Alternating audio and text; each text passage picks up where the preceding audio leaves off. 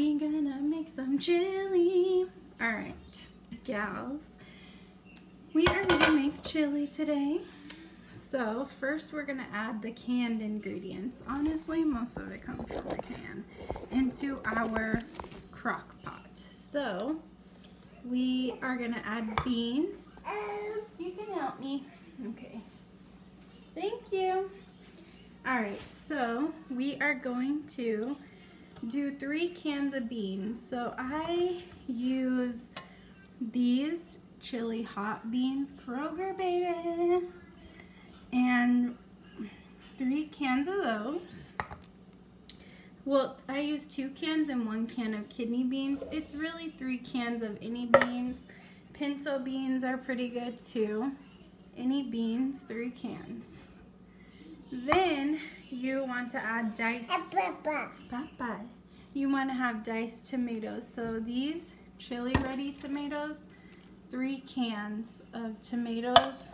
Well, okay, I do 2 cans of these and 1 can of Rotel. Rotel tomatoes are kind of spicy and they have green chilies in them. So those are the canned ingredients, and you add them to the crock pot. To chop our vegetables, I have 2 green peppers, a red pepper, an onion, and a jalapeno. And what do you know, this pepper was pregnant. This was inside its little baby. We'll add it to the chili. Now we're going to add our veggies. We have our bell peppers. Into the crock pot you go. Then we also have our onions and jalapenos.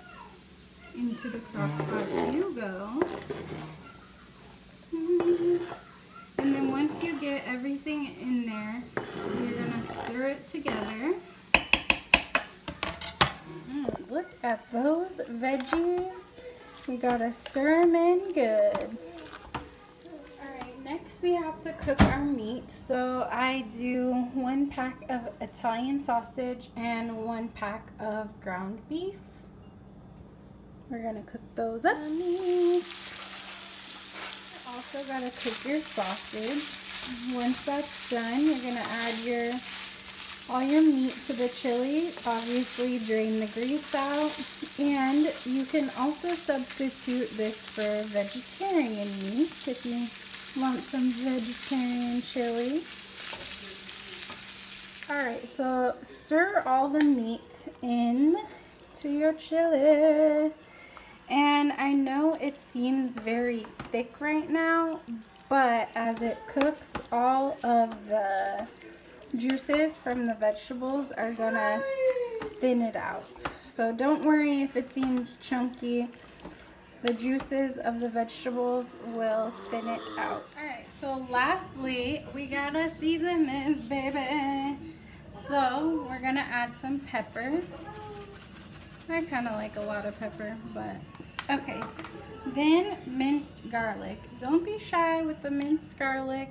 It is delicious. Whammo, put a big spoonful in there. A little more. You know, it's a big pot of chili, so I'm going to stir that in a little bit. I'll stir it some more. And then you are going to add a ton of chili powder. I know it seems like a lot, but it's what gives the chili its like chili flavor. So put chili powder that baby up. See, it seems like a lot, but it's really not, because that's like it's chili. Gotta have the chili powder, right?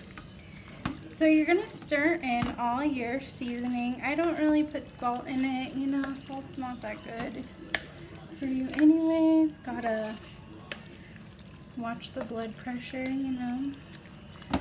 And that's how you make the chili. You're gonna let it cook for a couple hours. The longer it cooks, the better it is, but you know, it smells good. You can eat it and then keep cooking it, eat some more later. That's what I do. And that is the chili. And dun dun dun. Voila. Beautiful, delicious chili.